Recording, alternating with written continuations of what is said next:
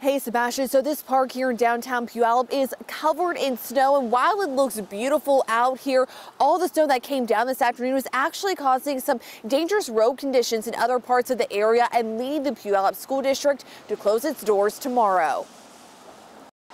Puyallup dumped with snow Sunday afternoon, leading crews to clear roadways and even shopping centers. And Sailor doing her part to help with her new shovel and snow boots. I just like shoveling snow because I like picking up snow.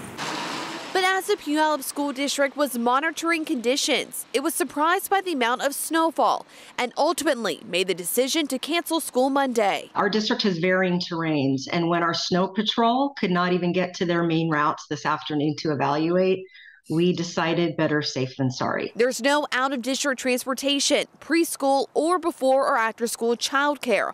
All after-school and evening activities also canceled.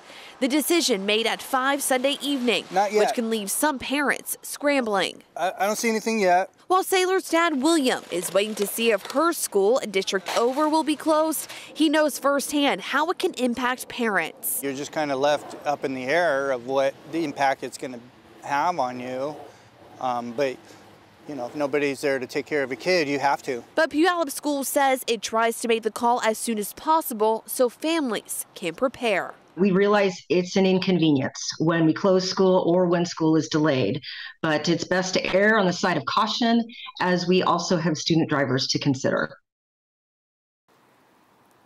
And the Puyallup School District is still scheduled to have its board meeting tomorrow night, but says they're monitoring conditions. Will make an announcement if that is canceled. However, weather makeup days will be added to the last day of school, which is June 22nd. For now, live in Puyallup, Julie Calhoun, King 5 News.